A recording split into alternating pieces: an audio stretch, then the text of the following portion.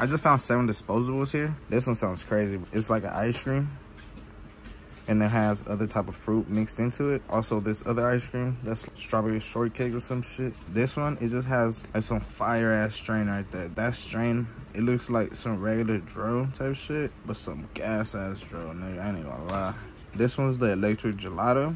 This one also has a strain. It has a strain on the drawing, but that strain is like purple. It's not green like this one. Blueberry Kush. This one right here, food, is more like purple type shit. The Stone Ape one, bro, I have already tried it. Homie's wearing Gucci. This was actually fire. Pink gelato.